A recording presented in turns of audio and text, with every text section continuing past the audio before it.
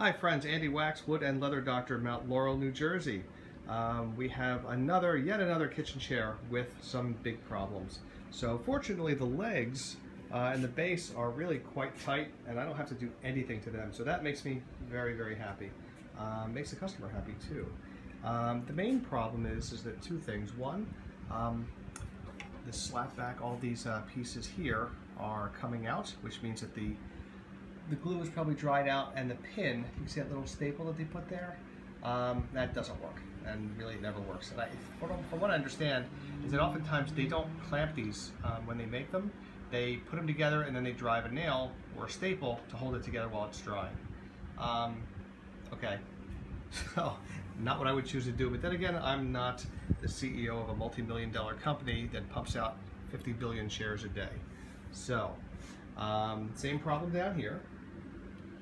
All the dried glue has to be scraped out and these popped back in, and that's easy. Here's the harder part, and this is kind of the interesting part. So this side of the chair has broken completely from the wood, and what I think we're going to do is that after we clean out everything and clean up everything, oh, and you can see how this was made too. Here's another mistake that I think they made in their production. So this piece goes all the way through there, and there's a wedge that goes there to tighten it and keep it tight, and that's not so bad either. But then they put a screw. See that? They actually put them under the legs in the front too. They put a screw in there. I don't know, either for maybe for stability to keep the wedge in, but I would guess that the screw probably weakened the wood enough and created a small crack that eventually over time this thing broke. It's just my guess, I could be wrong, but we have to fix it anyway. So I guess next, you know what, I'm not going to show you the boring stuff. So basically I'm going to clean out all the glue out of those holes. You've seen this a million times, nothing fancy about that. The fancy part will come here when I think what we're going to do is I'm going to take out that wedge. We're going to glue this up, maybe with epoxy. Yeah, I think we'll glue it up with epoxy, this piece of it. Get it as strong as humanly possible, and then take this awful screw out, and we're going to drill up from the bottom into this piece and put either a screw or a dowel, haven't decided yet, and epoxy that in as well. So once we do that, we should have something very, very strong, never to break again.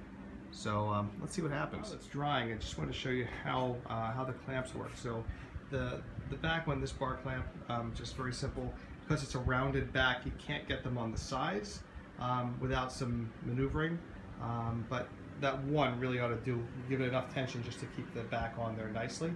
I glued all of those joints there and up there, so no big deal. Now this was something that took a little bit more creativity. So I wanted to I epoxied this with like an hour pure epoxy. So what I wanted to do was put some tension on it, and because this is a curved surface and you can't put a clamp up there, taking one of these wood clamps and smoking it down really, really tightly allowed me to use another bar clamp to keep tension on it. So I'm going to leave this overnight, and tomorrow I'll show you how I'm going to probably drive a dowel inside from underneath to give it even more stability. So I'll see you in 24 hours. Okay, so at first I thought I would just take out this wedge, drill straight down through here, epoxy in a dowel, and everything turns out right. However, I can't get my drill because there's not much clearance here. I couldn't get my drill and the right size bit down into here without, well, taking off all the legs, which I'm certainly not going to do because they're nice and tight. So that would be crazy. So instead, came up with another idea. Here it is. So if you remember anything from the last video, we talked about pocket jigs. This is the Kreg pocket jig, which will allow me to drill at a very narrow angle through where this post was completely broken off from the post that's inside here still. Sorry, inside here still. So what I'd like to do then is just drill through the crack and into this nice big thick piece of oak.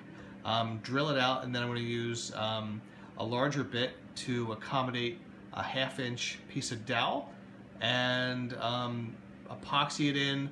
It's going to go across the crack, give it a lot more strength, and then shave off each side, and hopefully everything goes well. So we're going to start with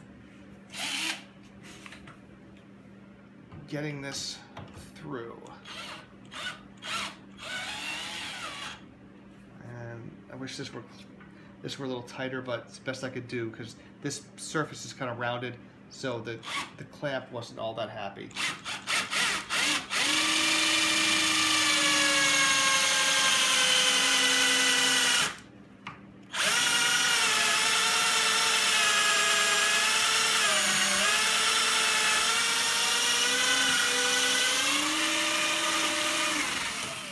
Okay, so there's that. Take off the clamp, take off the jig, and I just put the tape on there just because it was hard to do with, it was hard to hold that jig in place while putting the clamp on. So, painter's tape, nothing fancy.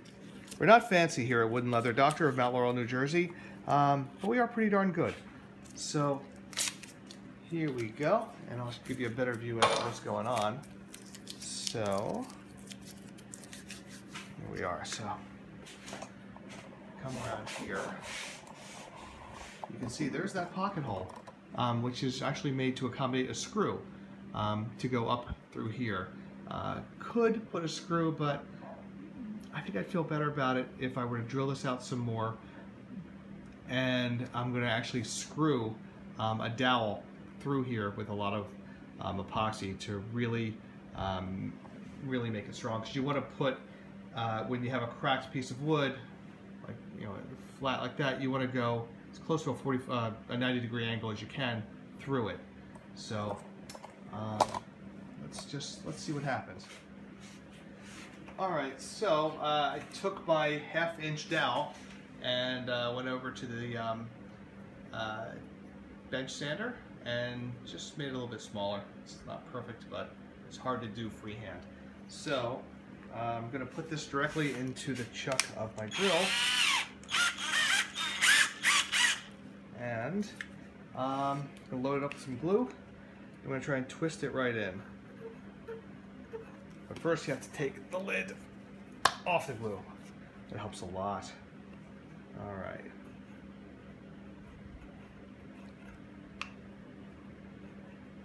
Epoxy really isn't necessary at this point because we already used epoxy on the joint itself, and this is probably even unnecessary.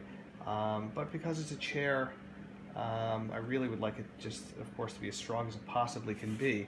So putting this piece to kind of pull the whole thing together a little bit more, and that's loaded up the glue too.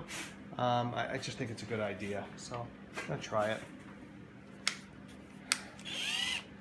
All right, here we go.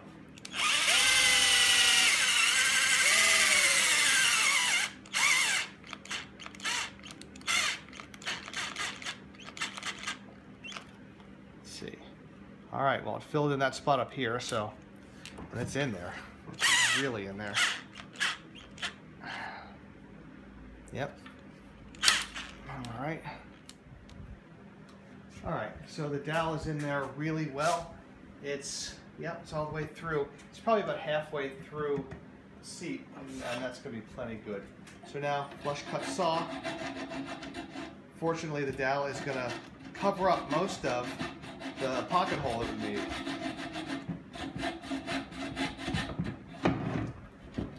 And I probably should have clamped down this seat onto the bench so that it doesn't have the tendency to move on me, but I was so worried about making this video that I forgot.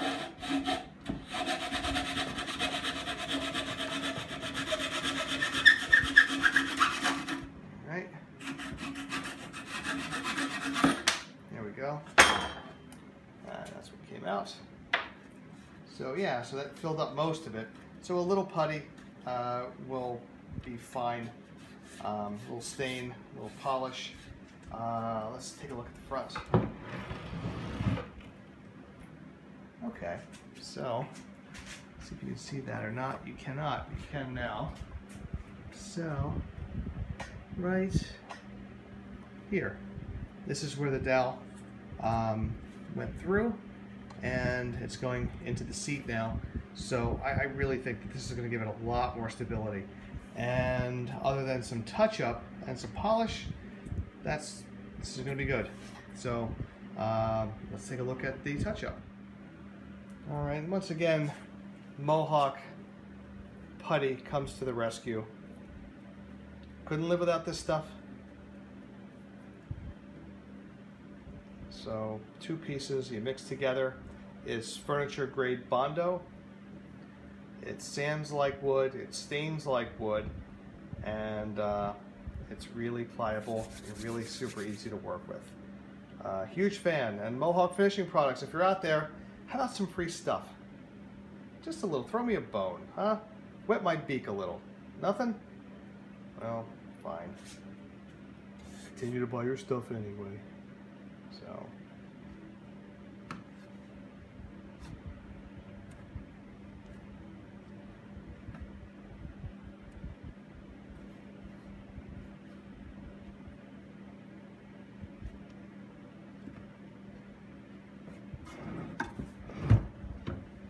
Stay.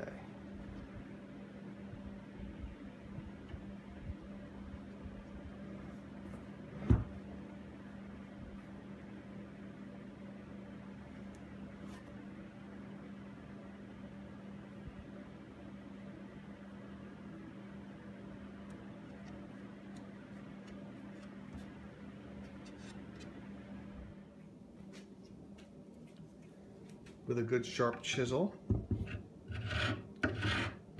scrape it away at the overfill.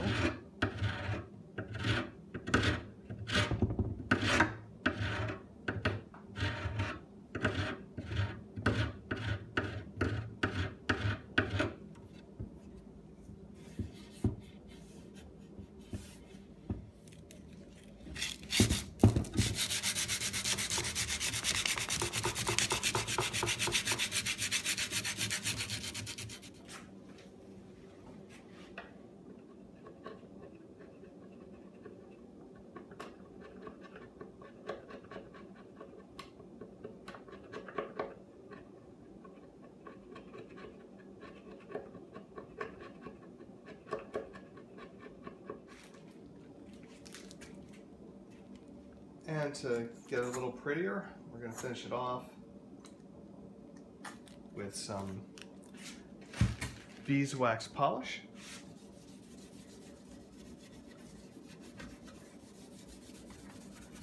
And it'll help to clean it a bit too.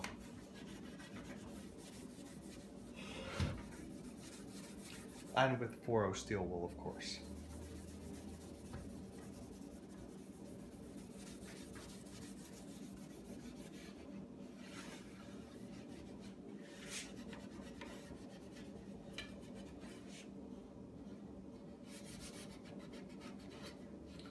There was some old marker that was left on here, but the steel wool with the polish will take it right off.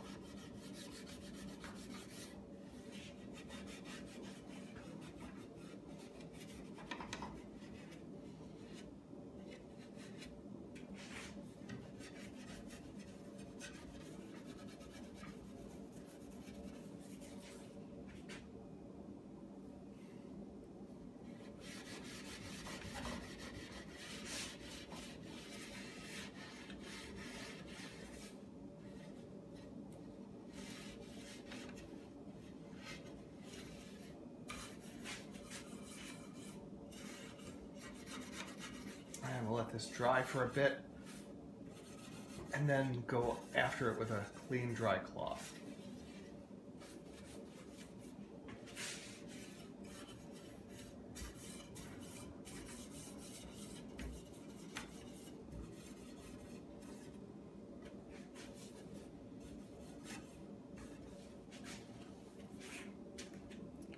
And there you have it.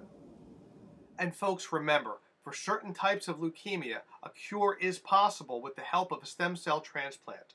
To get a cheek swabbing kit, please go to either bethematch.org or giftoflife.org. Thanks so much, and see you next time.